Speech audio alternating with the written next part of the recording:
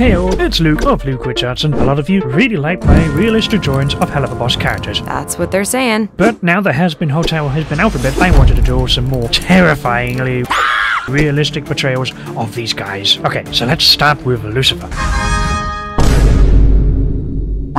I love this character. I've always kind of wondered how Hazbin Hotel would treat him ever since the pilot. I honestly thought that he'd end up being some kind of antagonist. Not an outright villain, mind you, but it's just someone who would step in front of Charlie's goals. Lucifer is often depicted as the big, bad, evil dude who wants to oppose God, take souls, make deals and all of that. So I honestly expected that they would go down the route of having Lucifer wanting to wage war against heaven by building an army in hell. Build me an army worthy of hell.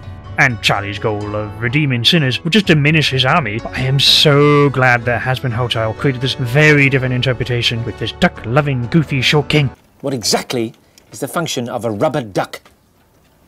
Oh. That's it. The whole point of my artwork here is to make the characters more realistic from its original cartoon version, while still keeping true to its overall design. While I may be making them more sinister in appearance, I still wanted to retain that goofy side of him, so he has himself an added rubber duck for good measure. What exactly is the function of a rubber duck? But I didn't want to go overboard exactly with the whole demonic look. Biblical depictions of Lucifer often show him as a very attractive man, which is kind of the vibe they were going for with Hazbin Hotel, I think. It's hard to tell with the cartoon style sometimes, especially with a giant manic smile and sharp teeth. Smile, my dear!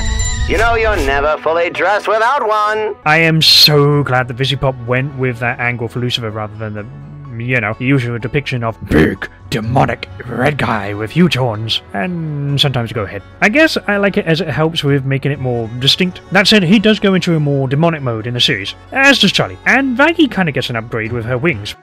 The wings are new. But we don't see anything like that really occur for Lilith, so it felt unfair to give those three their super buff versions and Lilith remain, well, I'm jumping ahead of myself here. So, back to Lucifer, and we run into our first problem, the realism part. Just like with the imps from my previous video of Hell of a Boss, Lucifer has no nose. Except, just like the imps from Hell of a Boss, Lucifer has a nose at one moment for comedic effect. Just for one moment. Oh, this is the first time she's called you in years. What the fuck is that? What is it with this art style and hating on noses? Noses are feelings too, you know. So yes, I decided to draw the darn nose. It feels weird not to include a nose. At least for the other characters I'd be drawing, we won't run into that same problem. They all have noses that go... Okay, but guess what? Just like with the imps, these characters have no ears. I swear, VisiPop just doesn't like noses or ears. You hear what I'm saying? Who wrote this? So here we are. We have the completed drawing of Lucifer, complete with his rubber duck. Okay, I'll stop that now. I'm really pleased with this. You know what? No, I really wasn't pleased with this one. God, who am I kidding? This sucks.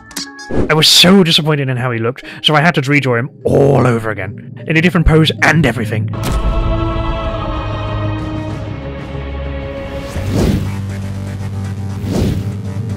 I much preferred what he looked like in this version, but hey, let me know. Which one of these two drawings did you prefer? So, I think it's fitting that we move on to Lilith next. We barely know anything about her in Hazbin Hotel. She's a very mysterious character. Originally from the pilot episode, all we really got was a few brief glimpses of these paintings in this hallway, and particularly this moment when Alistair is snooping around. And in the first season, we really didn't get all that much more. Just a lovely little tease of Lilith chilling on the beach. But hey, it's better than nothing, right? Okay.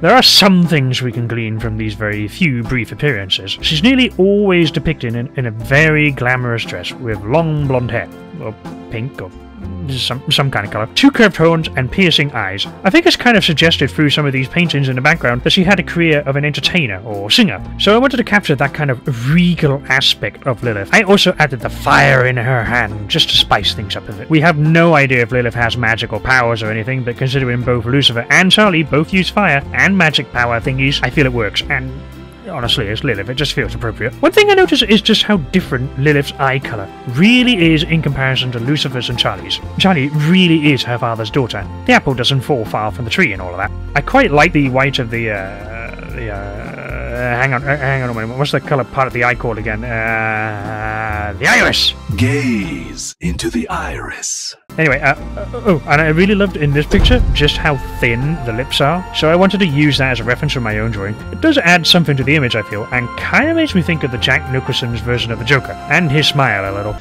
You can call me Lilith. I do wonder what Lilith will be like in Season 2. I'm assuming they'll be in Season 2. Imagine that they just made that massive tease at the very end and then just never show her. But yeah, depending on what she is like, maybe I'll have to come back and redraw her at some point. She might have a really different redesign, or like Charlie and Lucifer, she'll have some crazy upgraded moment. God, that'd be so cool. So yeah, I really like this drawing. I much prefer it from the first Lucifer drawing I did, so I didn't redraw this one. Lilith is certainly not as scary looking as Lucifer, and that was kind of the idea of this design. Lilith is never shown being all that creepy. Lucifer is very often shown with those massive sharp teeth, which, as a realistic drawing, makes for some pretty sinister looks, but Lilith is kind of, well, normal by comparison. These are certainly very different characters from the hell of a boss imps I drew. But now, moving on to Charlie. Hello? Charlie was quite a bit different from the other characters that I've drawn so far, and she is very different from the imps of Hell of a Boss. She's basically like a kind of Disney princess from hell kind of vibe, so drawing her as I drawn Lucifer and the imps would kind of be a bit of a disservice. I don't think it makes sense to represent her in a demonic form with sharp teeth, with a scary expression, or anything like that, so I really wanted to ramp up the whole Disney vibe with the whole dramatic pose and rainbow. Inside of every demon is a rainbow! But of course I'll still be drawing her in my own style, rather than going completely down the rabbit hole of drawing the character in a Disney style. I think I'd be so bad at that, honestly. I hate drawing with just line art. I'm so bad at that, I can't stand it. Honestly though, this was a much more simpler drawing than the previous two. As unlike Lilith, we already have plenty of images for Charlie, and know what her personality is like, which I hope I got the bubbly personality of Charlie right. Let me know if you think I did. I did have a few options of which outfits I would use for Charlie, as there is her pilot outfit, her outfit through the rest of the show, a version without her blouse, her final battle outfit, and even her bedclothes. But I think it just made more sense to stick with the outfit that we see her in throughout most of the show. I also didn't go and redo the whole image like I did with Lucifer again, though I did come back and redo her eyes here. Originally I tried to make her eyes rather similar to the cartoon, but due to my more realistic art style, they looked a little weird, as if they were giant bug eyes. Let me think of those giant eyes from these things from Dark Souls. I love these things, they're so dippy. Oh, hey, whoa, Kiki. Anyway, back onto Charlie, and also the finished drawing. I think I did good here. I love how different this image is compared to the other two that I've done so far. It's so much more angelic and less brimstone and fire and doom. I love this contrast, honestly. But now onto the last one. Let's move on to Vaggie. Today you boys become men. Alright, so obviously all these characters I've drawn so far have been angelic figures, and Vaggie is no different, it turns out. But there is a little bit of a difference. Vaggie's personality is much more... how do I put this? Very forward. And pretty aggressive. She's almost like an army drill sergeant at times, which makes sense given her history as an ex-exterminator, and apparently a top one at that. It's why I named you after the best thing ever, Vaggie. Actually, it's pronounced Vaggie. No. So I wanted to give her a much more serious expression and pose. Weapon in hand, ready to fight. She stands ready to oppose all. Anyone else notice that the design of the spear changed from the pilot to the full series? Just me?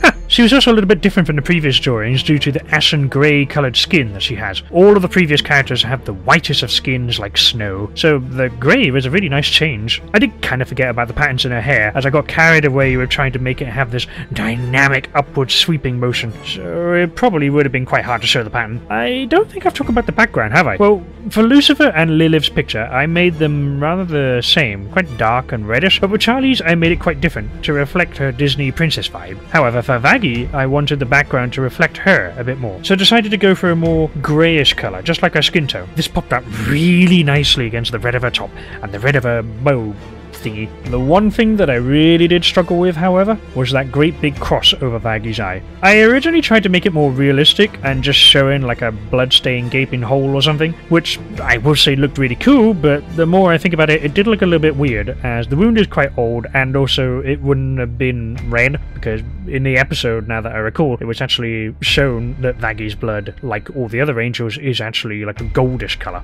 So I did decide and try and include the great big cross over her eye, but to have it be a bit more textured and less defined. I feel it kind of worked out quite well.